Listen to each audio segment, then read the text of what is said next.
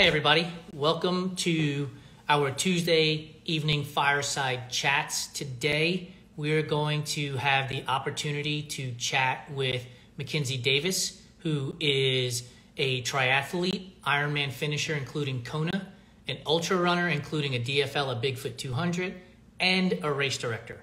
So bring your questions, type them into the little box at the bottom under the comment or the little question mark on the right-hand side, and I'll make sure I get to them. Before I bring Makinsie on, just a couple of items of note. One, for the ladies out there, a reminder that the Monarch Triathlon Super Half is coming back. It'll take place in Kingman, Arizona on September 30th. And it's a point-to-point event that includes swimming downstream in the Colorado River, riding up and over Union Pass, and then running in Kingman and finishing under the Route 66 arch. So don't forget that. Also, there are discounts for you at in our digital magazine, which you can get by signing up through our newsletter, which is through the link in our bio. It'll get delivered right to your mailbox. Plus, we promise to only send you 2 emails a month. And with those 2 emails a month, you will get articles from athletes doing extraordinary things, as well as discounts, as well as upcoming guests on our Fireside Chats. So without further ado, let me get Makinsie on our show so that we can chat ultra running, including race directing as well. And you know, most importantly, looking forward to the story with regards to finishing DFL at Bigfoot 200. Perfect timing. Hi, Makinsie. Hey, good. How are you? I'm doing great. Thank you for joining us. Really appreciate your time. Yeah, thank you. Thank you for the invite. Yeah. So I gave the audience a little bit of a background on who you are, literally saying you are a triathlete who has competed in Kona, an ultra runner who has finished dead last at Bigfoot 200, and a race director. What else do we need to know about you before we jump into the conversation? I guess I'm just a hardcore adventurer. Like right now I'm doing a lot of just crazy hikes in the snow and trying to bag some peaks during the winter and just see what I can do and enjoy all the snow. So not Awesome. too much more than that. When did you get started in endurance sport and why? I started with like the sprint and Olympic triathlons, just coming out of high school and watching my family do like endurance sports. I saw him do a 50-miler up in the Tetons, and you know, it's been inspiring just to watch like the endurance and see how people push themselves and you know, just growing with the distance and seeing what I can do and try to explore where my limits are at. And so far I haven't found them, so keep going, I guess. You already answered the next question, which was going to be, did you find where that limit is? No, I haven't. So Ironman triathletes started with sprints and Olympics. Ultra runner have raced 200 milers. Which do you prefer and why?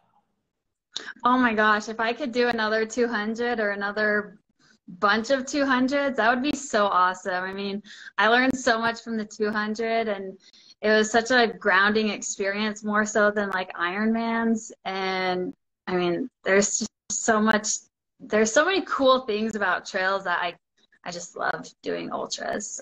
So for those who are just getting started in either of those two sports, when you say, you know, the ultra and the 200 distance was more grounding, what do you mean by that? I got to know myself a lot more. It was such a physical, mental, spiritual experience for me that it was a all-around great experience and learned so much about my grit and, you know, yeah. When you got into triathlon, you started with sprints and Olympics. So when you got into trail running, you start in road running and then get the trails, or did you go straight to the trails and did you start at the shorter distance, or were you like, you know what, the register button for Bigfoot 200 is here, I'm pressing that?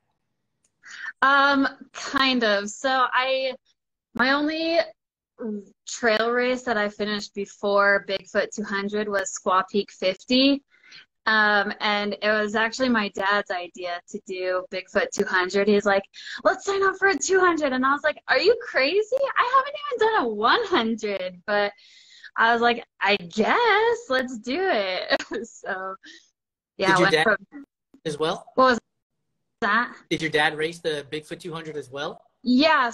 So we started the race together, and then he ended up having to drop at mile 91, and then I kept going, and we both ran the last lap of the track together at Bigfoot, and it was a great experience. That's pretty cool. So you guys were together all the way through mile 91, no separation? So actually, we came into the mile 65 aid station. Our wheels had been falling off pretty bad, and to try to get some help, I ran a little bit ahead of him.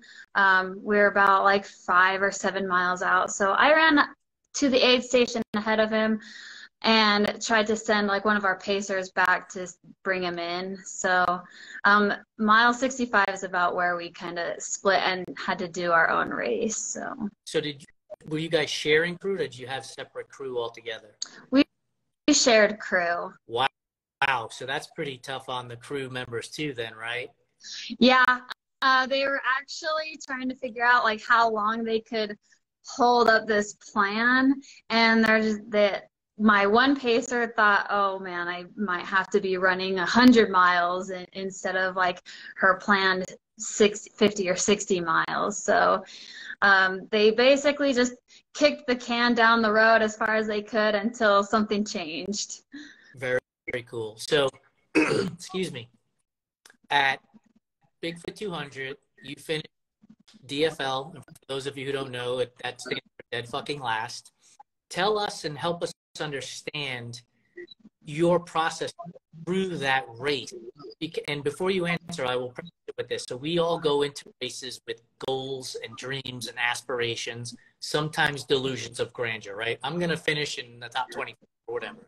So what were your goals heading to this event, and how did they change as the event went along? Oh my gosh. I had some pretty ambitious goals, and I knew like going into these endurance races, like anything can happen. So I was like, man, 80 to 90 hours would be phenomenal.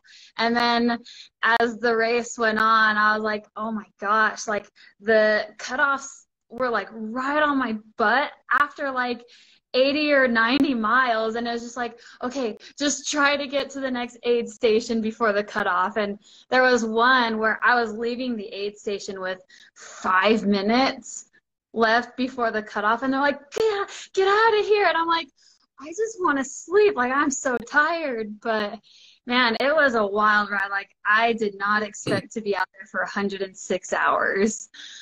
So you said it was about mile 80 or 90 into the event, right?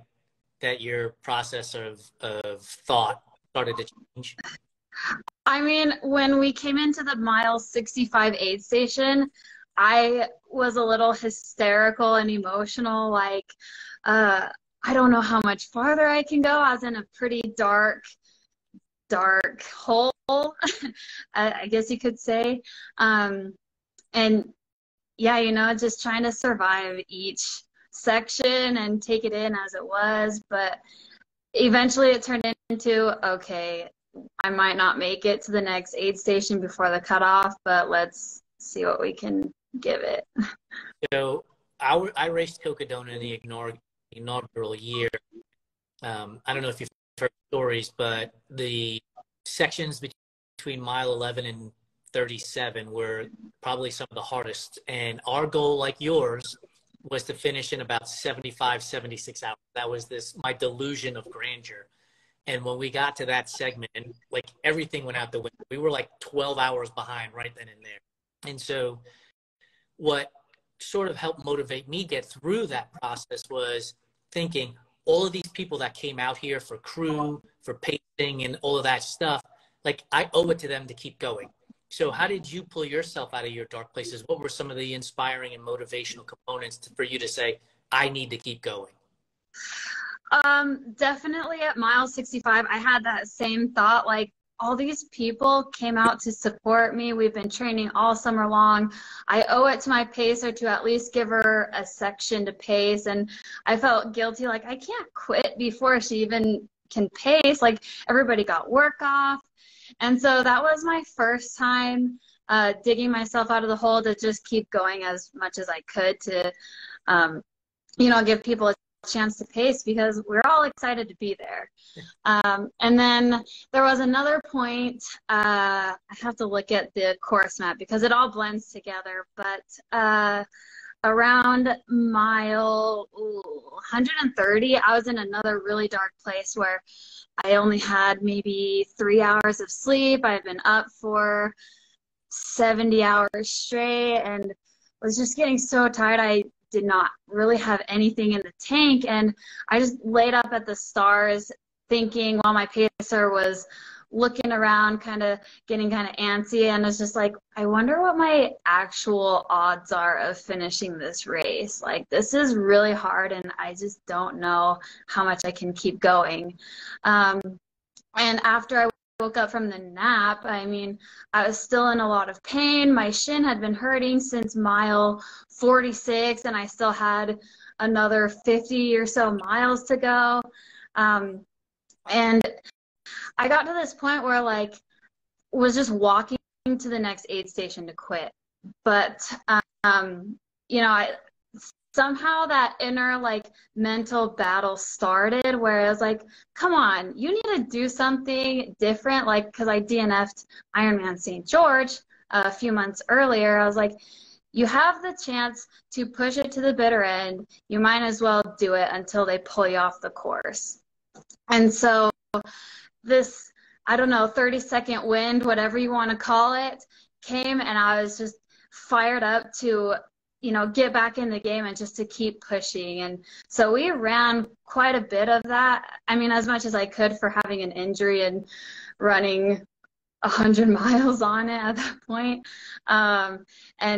Just tried to keep going through the pain, through the fatigue, and my pacers were really helpful too, and trying to keep track of the pace and making sure we came in before the cutoff. So that was a lot of help too, because there's a lot of math going on during these ultras, like, okay, what's the minimum pace that I have to do to keep in front of the cutoff, because I was so close to the cutoff so many times.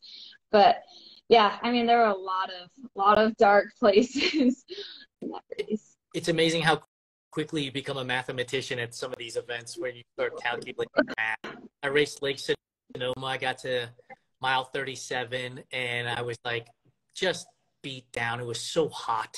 And I did the math in my head. If I walk the next 13 miles, 14 miles at this pace, I will finish under the cutoff. And that's what it became. Just walk, because running was out of the question. It was too hot.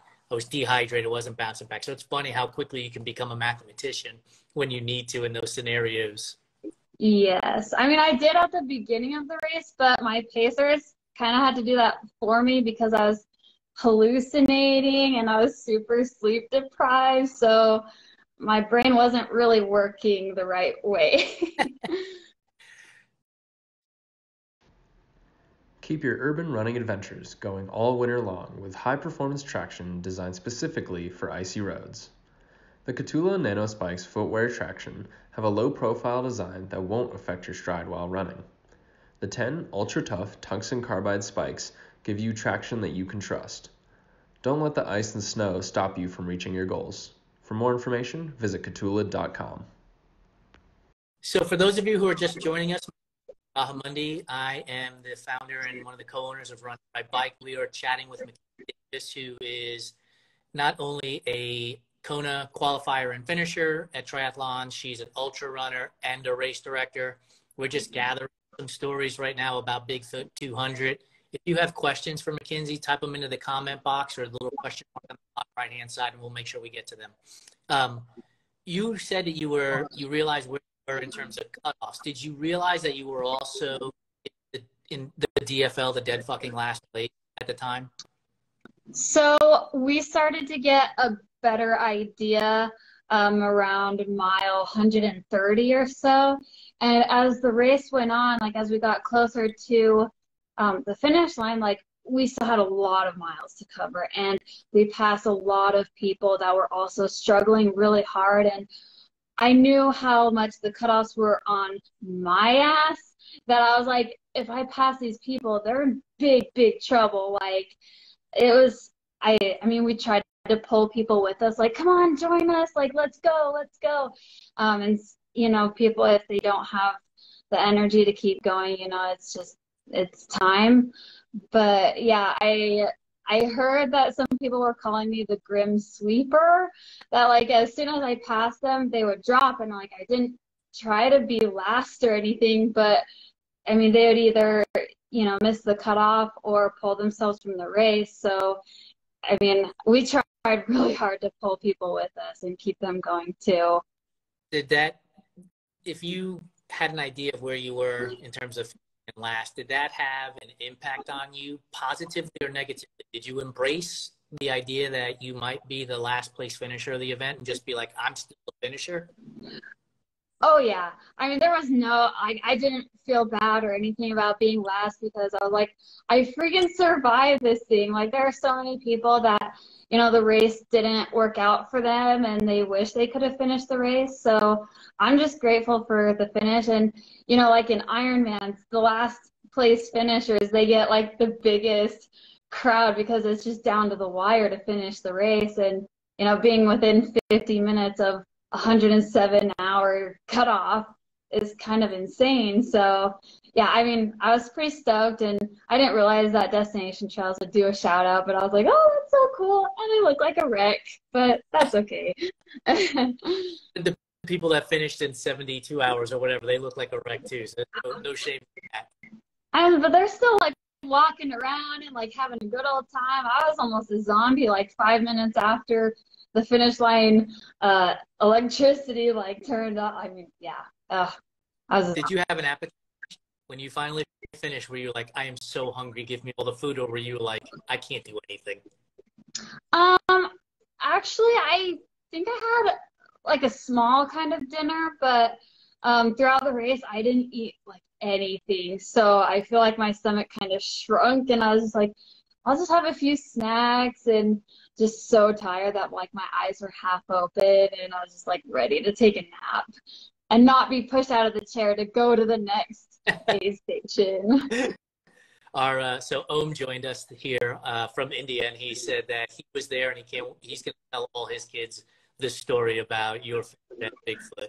Oh, how exciting! So help us understand and compare what qualifying and finishing Kona meant in comparison to finishing Bigfoot 200. Are there comparisons? Can you? Are they just two different stories? Man, I feel like they're two different stories, because I have never had to dig so deep to keep going, like just to get to the next aid station. At Bigfoot, there were so many moments where I was like, I don't know if I can finish. I don't know what my odds are of finishing, maybe 50% or so. And I never got to that point with Ironmans. Like I knew that I was going to finish unless like I had a drastic mechanical problem with my bike, or I could, you know, there's enough time to walk the marathon and still make it most of the time. Ironman St. George was a different story, but I mean, yeah, it's really crazy just grinding yourself into the ground for 4 days versus 17 hours. It really is eye-opening, like what you can do and like how hard you have to dig to just finish the race. So you mentioned how finishing Bigfoot 200 changed your life. Did finishing Kona, which is obviously the pinnacle for Ironman and triathlon, change your life in that moment in comparison to what you experienced with your life-changing experiences with Bigfoot? Oh man, I think Kona was a great experience. It was so awesome having my family make all the sacrifice, like being able to see the sacrifices that they made to be there, and just seeing like all of their support was super great. But as far as like learning about myself, Bigfoot 200 was a way bigger, I don't know, experience. And there were so many different situations that I had to problem solve to try to get myself out of a bad spot into a good spot. And it was just a wild experience. So you just mentioned DNFing at Ironman George. Give us a little bit of background on that story. I have a follow-up question to that comparison to Bigfoot, Kona, and then at St. George. Sure. So St. George was going to be my 5th Ironman, and I signed up for the race back in 2019, started training for it. It was supposed to happen in 2020, got canceled, and then postponed till September, and then got canceled again. So going through the brutal training blocks of just putting so many hours into 3 different sports burned me out like beyond belief. And so when St. George actually happened again, or was on the calendar to happen again, I was beyond burned out, and I just decided I'm going to show up and just see what I can do. I only had a handful of swims under my belt and a few bike rides, but I just decided that maybe my trail running workouts will help me make it to the finish line, or maybe it won't, but that's okay. At least I'll go and see what I can do on little to no training. But it was really exciting, like being able to move from Ironman St. George, and I had the emotions and everything from DNFing. Like, it was pretty sad and kind of daunting going into another race, like, oh, I didn't finish this race, I wonder if I'm going to finish this one. But Bigfoot 200 was so big and different from what I've done that I was so excited to just get out and train, and I had great people to train with, and so that helped a lot. So for those of you who are in the sport, burnout is real. Mackinsie just explained how she got burnout. I DNF'd Ironman Wisconsin in 2019 myself because I was burned out too, trying to fit an Ironman race into the same season or year and finishing 100, including West States. Just by the time I got to that start line in Wisconsin, I threw like 25% of the swim, and I was like, this isn't fun. Like, I'm done with this. Pulled me out. The training wasn't there. The mind wasn't there. So burnout is a real thing for those of you who just get started in sports. So pay attention to it and understand that rest and recovery will help you progress through these sports. So how does the euphoria of finishing Bigfoot compare to the DNF at St. George? Is it, I'm a competitor, and I will say this all the time, like, I hate losing more than I enjoy winning. So is the DNF more soul crushing, or was it, in comparison to the finishing, the euphoria of finishing? So Ironman St. George, I had a feeling that, a DNF was possible. I made it halfway through the marathon and couldn't stop throwing up in the gutter. And, I think I was just ready because it was, the nail in the coffin for me. Like, it's time to move on to another hobby for now. I mean, I say for now, I don't know if I'm going to come back to Ironman because I'm having so much fun on the trails. But having Bigfoot, being signed up for Bigfoot after the DNF, it was a little bit daunting where, I DNF, it's not fun. There's a lot of self-doubt that comes with it, but just if I had a choice, like if I'd rather DNF St. George or Bigfoot 200, I would choose St. George 100 times over, because, in the grand scheme of things, I knew that Bigfoot 200 was the race I was actually focused on, and I was just wanting to get St. George out of the way, be done swimming, be done biking, and just move on to another adventure. So how do your experiences at these events play into your role as the race for the Unicorns Unleashed event? So my first event that I put on like unofficially, and it was just for fun, a group of friends, we all got together. I put a course together for a 70.3 actually, and called that the Unicorn 70.3. But moving over towards like the ultra marathon, Unicorns Unleashed Ultras. I know what I like at aid stations, but it's really great having a lot of friends and like a community to like pull from, ask them what they like at aid stations, what they like in a course, how to do the course marking. So I try to, just put what I like out there and throw everything else that other people like out there, and hopefully they have a good time. And then with the next year, get ideas of how to make it better and just keep going from there, just building it up. So do you have more empathy, I guess, for race directors now that you're putting on your own events in comparison to when you first started? Yes, empathy for race directors. I don't think I feel bad for the runners anymore, because we do this to ourselves, right?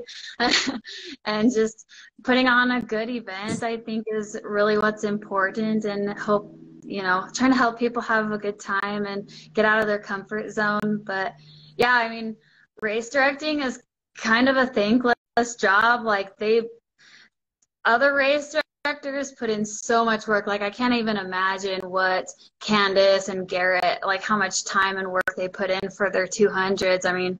The races that I put on are only 13 hours, 24 hours, and then we're done and we all go home. But yeah, it's crazy. There's a lot of work that goes into it. So is the Unicorn Unleashed franchise going to expand, or you're happy with just having the event that you have right now? I'm good with just 2 events right now. I've thought about a few different ones, but I don't know. Might have to wait till my full-time job calms down a little bit. Where do you think our sports go, right? Because at one point in time, the Ironman Kona was sort of the pinnacle of endurance sports, with trail running not having as much popularity, and then trail running more popular in Western states, as we can see through the lottery processes, hugely popular. And then came the 200, the 250s with Cocodona. Where do you, are we going to continue to see, a 300-mile event, a 400, are we going to continue to see longer, or do we kind of revert back and go to faster and shorter?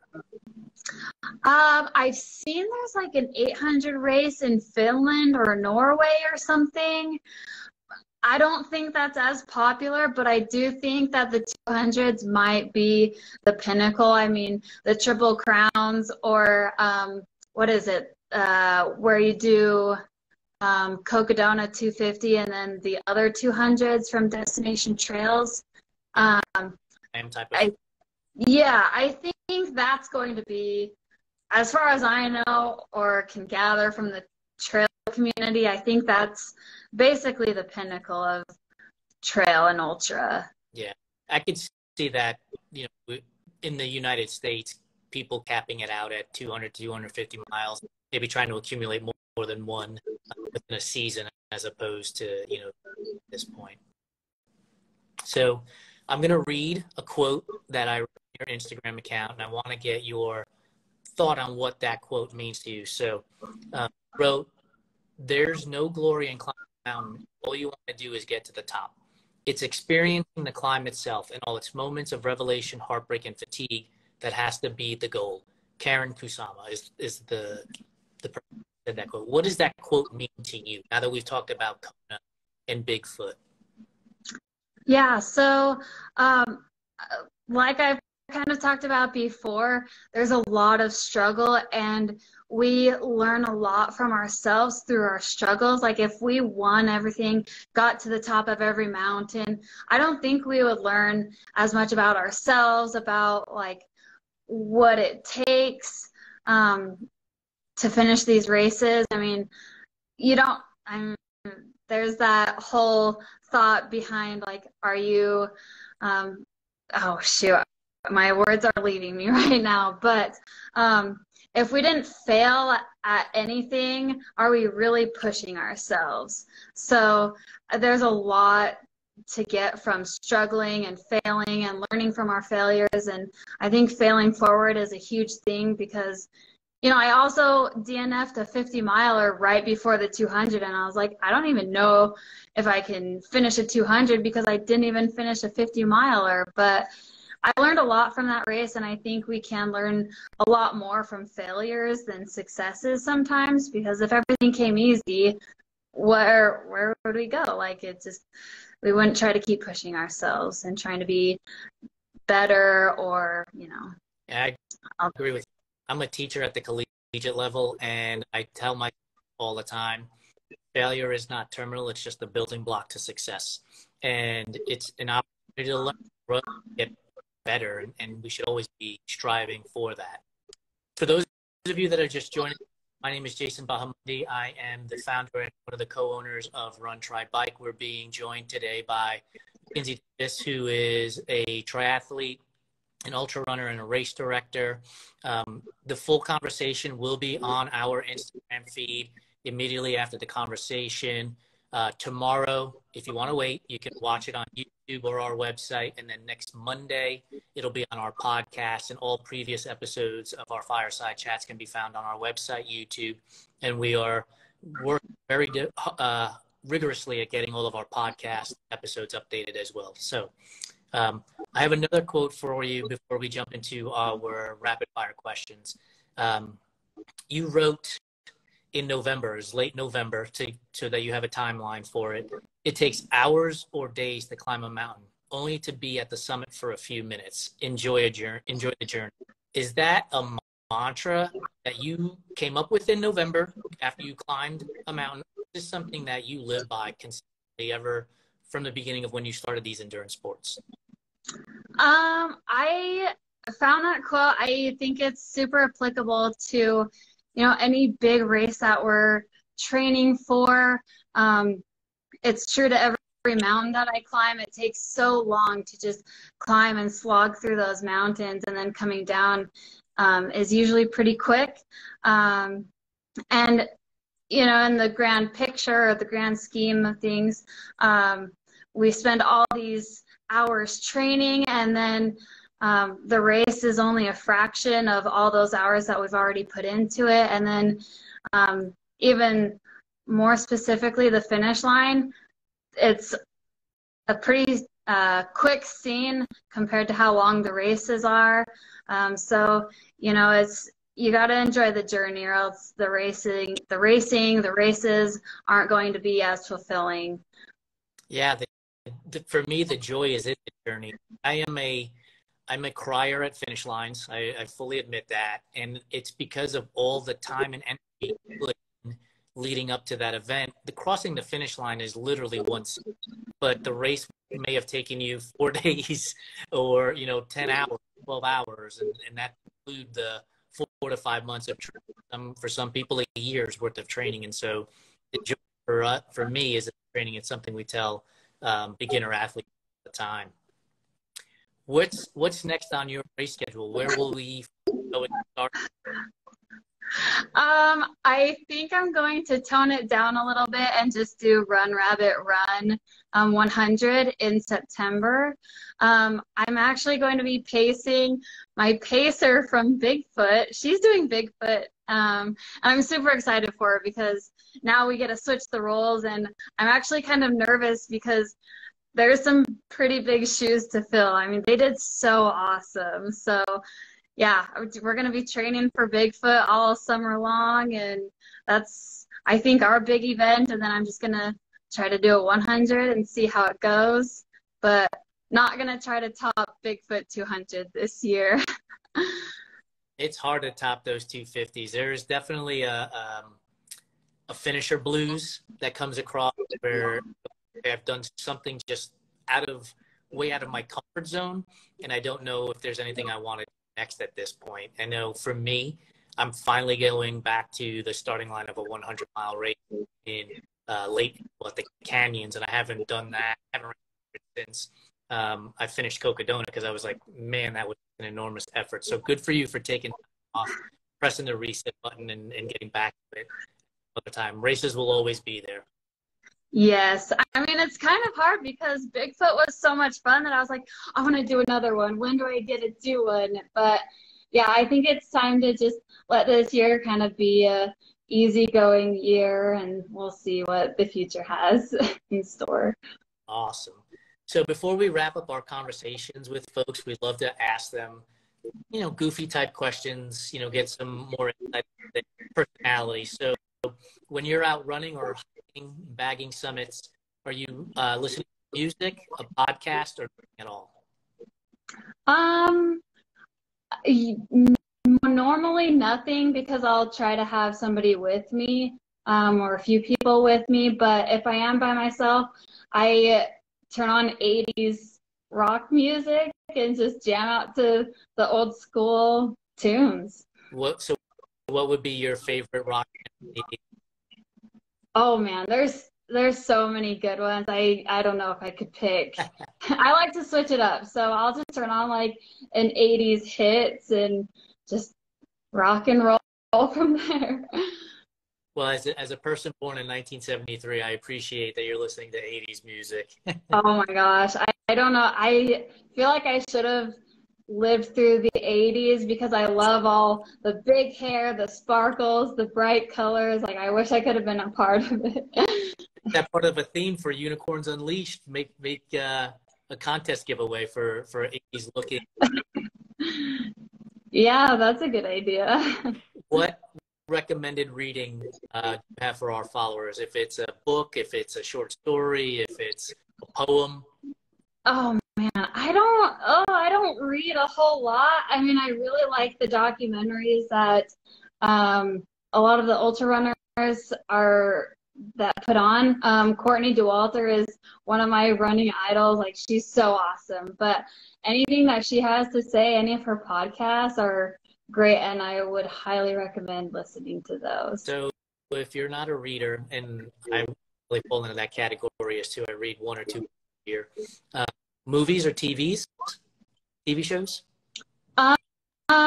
Probably TV shows. I have rewatched The Office. I don't know how many times. I've rewatched Friends a million times, and New Girl. So I just love how quotable and kind of silly they are. They kind of have a lot of different themes that go on. So very cool. So what's your favorite topping on pizza? Sorry, can you say that again? What's your favorite topping on pizza? Meat. Sausage probably, or pepperoni. Awesome. So are you a fan of pineapple on pizza, yay or nay? Yeah. Owen told you to. I don't know why people hate it. I mean, pineapple and Canadian bacon, they're so great. Nope. As a born and bred New Yorker, pineapple belongs nowhere near pizza. It belongs in a fruit salad. What? Did Owen tell you to say that you like pineapple on pizza? What was that? Did Owen tell you to say that you liked pineapple on pizza? No, I love Hawaiian pizza. It's always a toss-up between a meat lover's pizza and a Hawaiian pizza. So what's your favorite? Like right out of the oven, hot pizza, or the next day, cold pizza? I don't like cold pizza, but right out of the oven is good. But if it's the next day pizza, heating it up after like all the seasonings get to like really get in there, it's good. Both of them are good. Oh, and that he said he did not tell you to this, and I'm losing the battle. I just got to get more New Yorkers on the show. That's all. We'll I know. We might convert you sometime. No, you won't. Trust me. I'm going to be 50 years old at the end of this year. I will not enjoy pineapple. Oh, no. I saw a post on Instagram where you held out a Twix bar. What is your favorite candy? Twix. Oh, man. I don't know. There's three. So there's Twix, Kit Kats and Reese's. And during Bigfoot, I ate Kit Kats and Twixes the whole time. And that actually helped me not be as emotional as what I could have been. So, What, during your Bigfoot experience, what was the strangest thing you wound up eating? Was there anything strange that you were like, I can't believe I ate that? no, I actually didn't eat a lot during Bigfoot. I think I actually lost like 15 pounds during that race or something, because I really only ate like peaches, candy, and drank Tailwind. I had a cup of chicken noodle soup like 2 or 3 times, but I definitely could have ate more. Should have, actually. So for me, after 2 or 3 days, I had like these cold sores in my mouth from all the sugar. And so I couldn't do anything. And I made oatmeal mush that had just squeezed out of a Ziploc bag for the rest of the race. Like take instant oatmeal, put it in a Ziploc bag, add water, and just ate that for the rest of the race. I would never eat that ever again unless I was in that situation. Yeah, that sounds kind of crazy. Kind of gross. So back to the candy question. Is candy corn a real candy, or is it just earwax with sugar? Wow! From how you phrased it, I think I know how I should answer, but I like candy corn. Any sugar is really good. It's kind of bad. Maybe that's why I have to run so much. Are Peeps a real candy or just a marshmallow dust ball? A marshmallow covered in sugar, but I'll still eat it. So do you eat them right out of the package, or do you let them sit on the counter for a day to get petrified? Oh, actually, my father-in-law has freeze-dried them, and they're really good that way. We've had guests on who have said that they like them like old and stale, like they're better old and stale than fresh out of the package. I could see that. Circus peanuts, the little orange things, are those a real candy, or are they things that packages come packed in? Candy, I like them. You love sugar, clearly. Really? Yeah, it's true. Are you a pie or a cake person? Oh, probably cake. So is red velvet cake a real flavor, or is it just chocolate cake with red dye? Probably chocolate cake. I don't know. I don't eat it that often, so I don't know.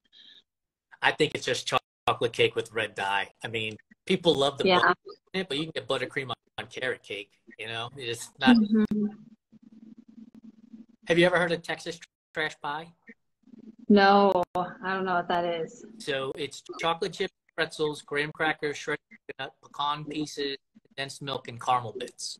So is that a real pie, or is it somebody who's just cleaning out their refrigerator one day, like mashed it all in one big pan? I mean, it sounds good, but I thought pies have to have fruit in them. No. I guess there's a chocolate pie that I really like that I think is a Marie Callender pie, but that's just dessert at that point. It's not a pie. Well, Mackinsie, thank you so much for joining us. Good luck to you as you're at Bigfoot 200, you participating at Run Rabbit. We look forward to following you on Instagram with the great quotes and the fabulous pictures of up and down snowy mountains. If there's anything we can do for you, please let us know. We appreciate you joining us. Sounds great. Thank you for having me. It's been really great chatting with you and, you know, getting to talk about the experience and reflect on Bigfoot 200. Awesome. Have a great night. Thank you. Thank you. You too. Bye-bye.